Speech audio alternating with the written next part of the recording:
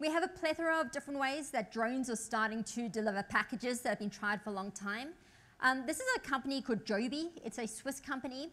And this is a medical application, but I like how you can actually see how it can apply to a multi-family building and just this thing kind of attached to the window to give you a sense of how we might start to receive our packages through a window, which is something that's quite interesting.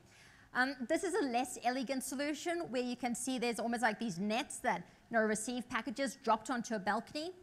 Or this solution over here is more of a centralized place to receive drone packages coming through. This is actually an Australian example. It happens to be the roof of a shopping center working with Wing, which is an Alphabet/Google company. And you can see just how it gives you a sense of this early iteration of how packages are being collected and delivered, also using QR code technology in a very simple way. This is, in this case, is actually using a zip line, which is quite interesting. Talking about rooftops and the future of drones, there's a company that has actually been going all around the country and has been looking at potential sites for future passenger drone landing.